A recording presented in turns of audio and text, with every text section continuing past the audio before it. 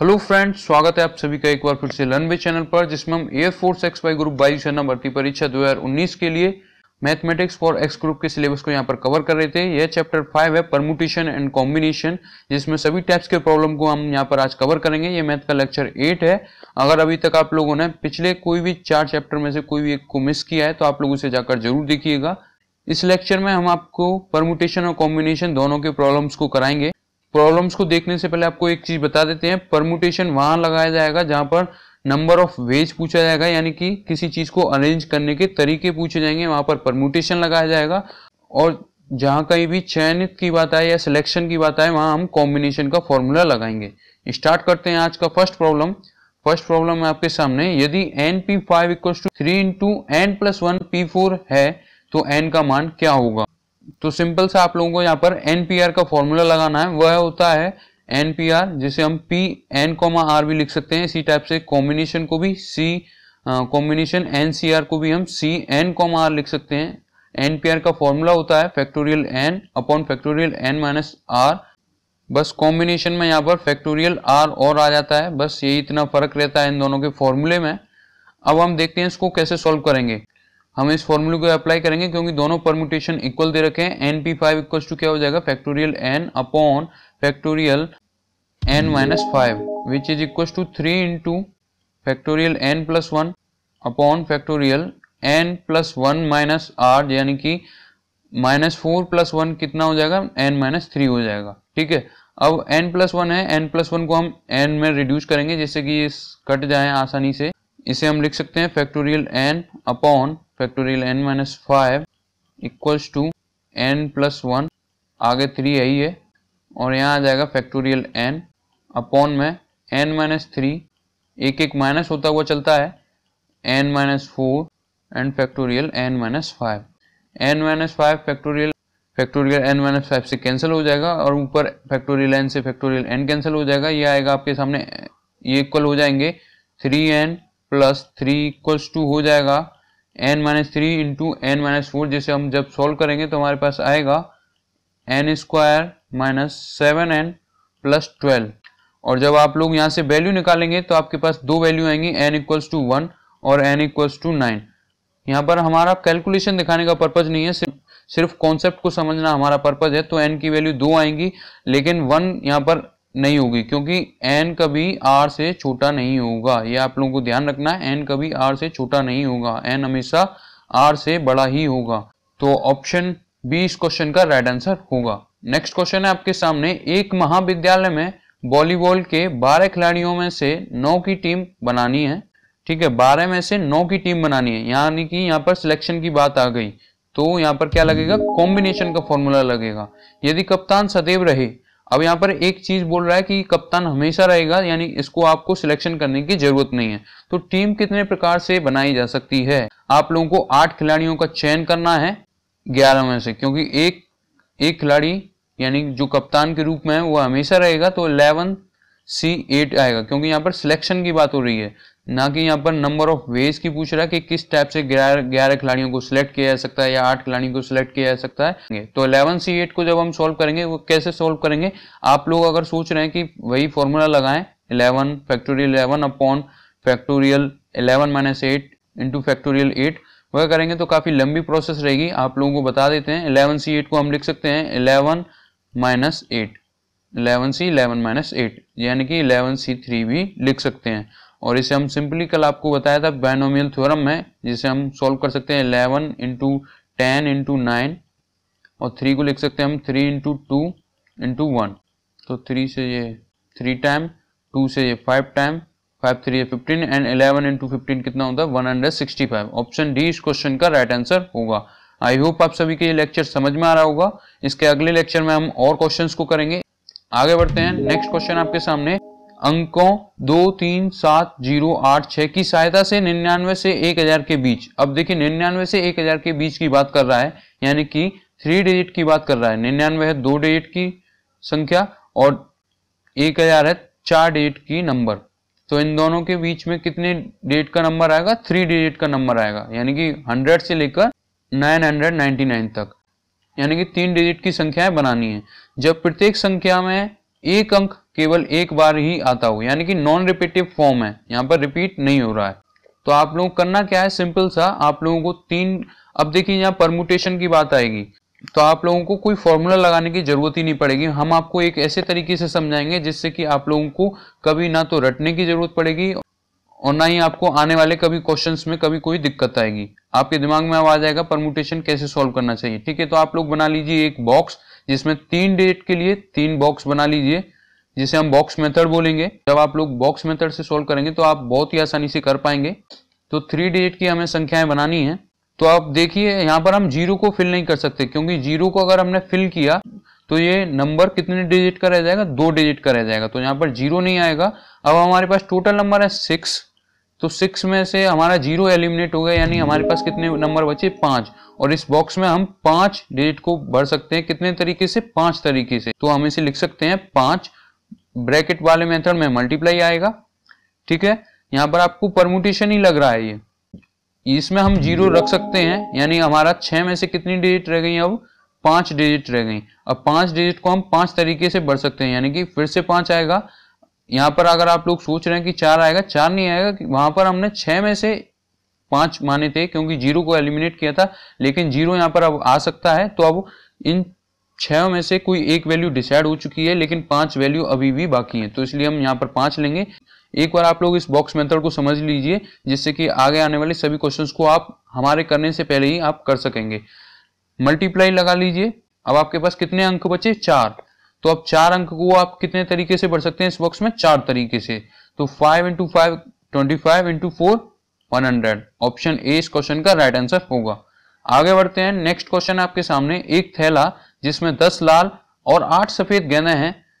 अब थैले में से 5 लाल तथा 4 सफेद गेंदों का चयन कितने प्रकार से किया जा सकता है, यानी कि जहां चयन की बात आ जाए और सिलेक्शन की बात आ जाए, दोनों बात आ रही है। जहां चयन आएगा वहां मल्टीप्लीकेशन होगा, जहां प्रकार पूछा जाएगा कितने प्रकार से किया जा सकता है, वहां पर मल्टीप्लाई आ जाएगा। तो ये देखिए मल्टीप्लाई किया गया है सभी ऑप्शंस में।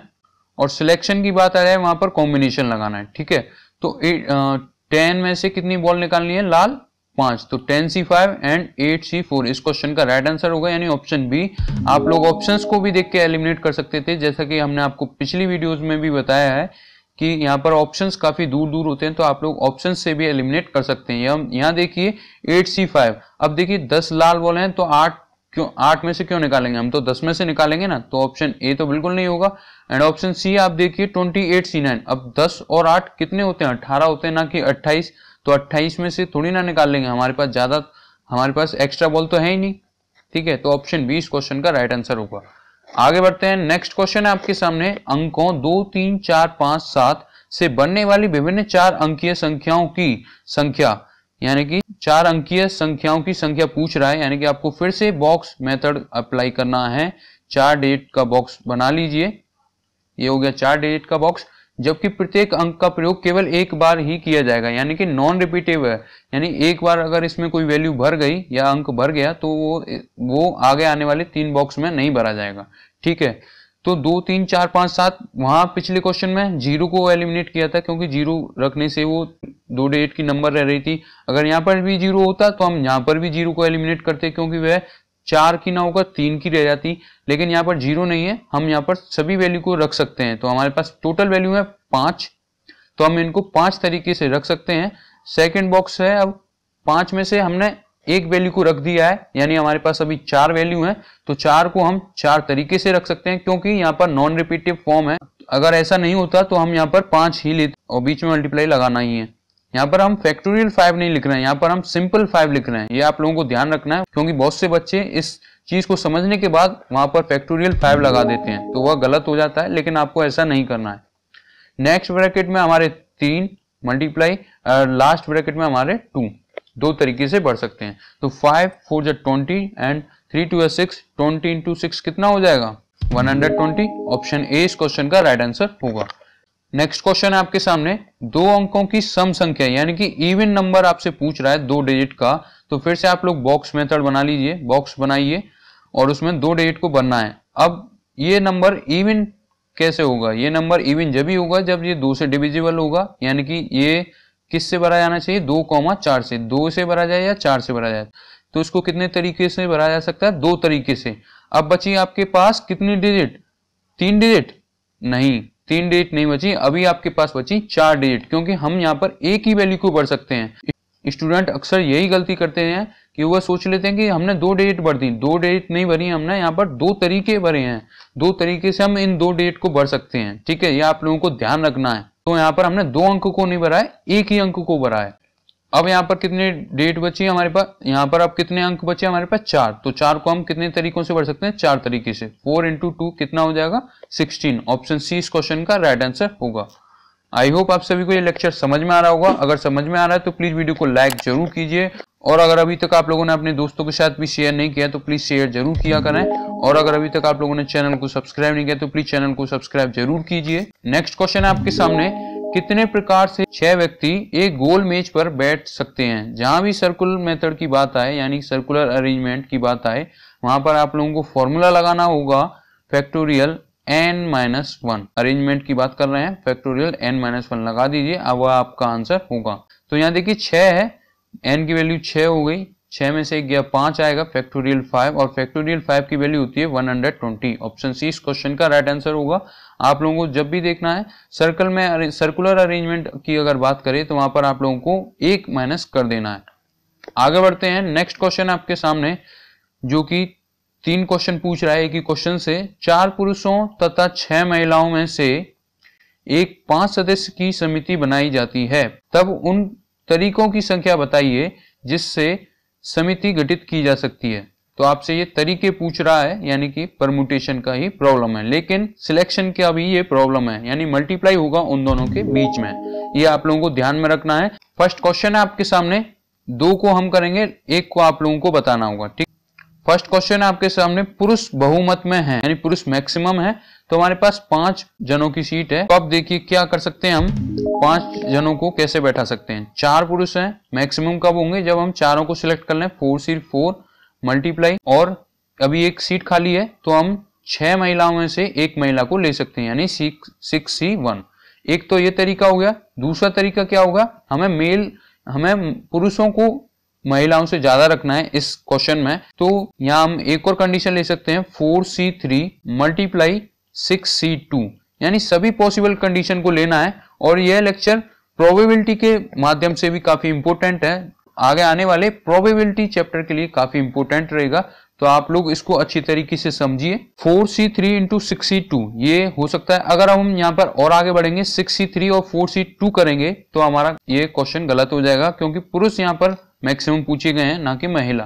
तो 4C4 यानी NCN की वैल्यू होती है 1, और 6C1 की वैल्यू क्या हो जाएगी? 6 हो जाएगी, प्लस 4C3 की वैल्यू क्या लिख सकते हैं हम? 4C1, तो 4 हो जाएगी, मल्टीप्लाई 6C2 को लिख सकते, 6C2 की वैल्यू कितनी होगी? 6 × 5/2 × 1 यानी कि 30/2 यानी कि 15। को आप सॉल्व कीजिए, आपका राइट आंसर आ जाएगा 15 × 60 + 6 यानी कि 66। ऑप्शन 20 क्वेश्चन का राइट आंसर होगा। नेक्स्ट है आपके सामने, महिलाएं बहुमत में हैं, यानी कि फीमेल्स मैक्सिमम है, तो फीमेल को हम 6 में से 5 को ले सकते हैं, 6C5। यहाँ पर ऐसा नहीं लिखा है कि समिति में एक पुरुष तो होना ही चाहिए या एक महिला होनी चाहिए, ऐसा यहाँ कहीं नहीं लिखा है, तो आप पूरी महिलाओं को ले सकते हैं, पूरी। यहाँ पर हम मल्टीप्लाई करेंगे 4C0, यानी कि हम मेल्स को नहीं ले रहे हैं, प्लस दूसरी कंडीशन क्या हो सकती है, 6C4 मल्टीप्लाई 4C1, यानी कि एक पुरुष को लें और 4 महिलाओं को लें, अब भी यहाँ पर महिला ज्यादा है, प्लस 6C3 मल्टीप्लाई 4C2। अब हम यहाँ से आगे नहीं बढ़ सकते, क्योंकि अगर हम यहाँ से आगे बढ़े तो मेल ज्यादा हो जाएंगे, यानी कि पुरुषों वाली कंडीशन आ जाएगी, पुरुष बहुमत में हो जाएंगे, तो हम यहाँ से आगे नहीं बढ़ेंगे। अब आप इसको सॉल्व कीजिए, आपका आंसर आ जाएगा 6C5 क्या होगा? 6C1, यानी कि 6C1 × 6C1 की वैल्यू क्या होगी? 6 मल्टीप्लाई 4C0 की वैल्यू 1, प्लस 6C4 की वैल्यू क्या होगी? 6C2, और 6C2 को हम सॉल्व कर सकते हैं। 6C2 की वैल्यू थी 15 मल्टीप्लाई 4C1 की वैल्यू क्या होगी? 4, प्लस 6C3 की वैल्यू कितनी होगी? 20 मल्टीप्लाई 4C2 की वैल्यू क्या होगी? 4 × 3/2 × 1 यानी कि 2 × 3 यानी कि 6। अब आप इसे सॉल्व कीजिए, आपका आंसर आ जाएगा 26 × 120, एंड 60 180 हो जाएगा, प्लस 6 186। ऑप्शन डी इस क्वेश्चन का राइट आंसर होगा। नेक्स्ट क्वेश्चन है, यथार्थ 3 महिलाएं चयनित हों। तो बहुत ही सिंपल है, आप लोग इस क्वेश्चन का जवाब कमेंट बॉक्स में कमेंट करके जरूर बताइएगा। अगर आप लोगों ने इस क्वेश्चन का जवाब सही बता दिया तो हमें समझ में आ जाएगा कि आप लोगों को ये लेक्चर समझ में आ चुका है और आगे के क्वेश्चन कराने में भी हमें मजा आएगा। आगे बढ़ते हैं। नेक्स्ट क्वेश्चन है आपके सामने, यदि 18CR equal to 18CR plus 2 है तो RC5 का मान क्या होगा। अब आप लोग देखिए, अगर आप लोग फर्स्ट क्वेश्चन की तरह ही इसको करना चाहें तो काफी लेंथी होगा और आपसे शायद हो ये भी पॉसिबल नहीं है। ठीक है, तो इसको करने का क्या तरीका है, 18CR को हम क्या लिख सकते हैं, 18C 18 माइनस R, इस टाइप से अपन लिख सकते हैं। दोनों 18CR के बराबर ही होगा ये। और आप लोगों को एक चीज और बता दें, NCX इक्वल्स टू NCY है, यानी कि ऊपर के एलिमेंट सेम है तो नीचे के भी सेम हो जाते हैं, यानी X इक्वल टू Y हो जाता है। ये आप लोगों को ध्यान में रखना है। ठीक है, तो 18 माइनस R इक्वल्स टू क्या हो जाएगा, R प्लस 2 को इधर ले जाइए, R को उधर ले जाइए, यानी कि 16 इक्वल्स टू 2R हो जाएगा और R की वैल्यू क्या आ जाएगी, 8 आ जाएगी। अब आपसे पूछ रहा है RC5 का मान, यानी 8C5 का मान क्या होगा। 8C5, अब 8C5 को क्या लिख सकते हैं, उसी फॉर्मूले की तरह से NCR को लिख सकते थे हम, जैसे कि NCN माइनस R, तो हम लिख सकते हैं इसको 8C3 और ये हमारा हो जाएगा 8 into 7 into 6 upon 3 into 2 into 1, 3 2 या 6 और 8 7 जा 56, यानी ऑप्शन ए इस क्वेश्चन का राइट आंसर होगा। आई होप आप सभी को ये लेक्चर समझ में आया होगा। अगर समझ में आया तो प्लीज वीडियो को लाइक जरूर कीजिए और चैनल को सब्सक्राइब नहीं किया तो प्लीज चैनल को सब्सक्राइब जरूर कीजिए। मिलते हैं परम्यूटेशन और कॉम्बिनेशन के नेक्स्ट पार्ट में। Thank you.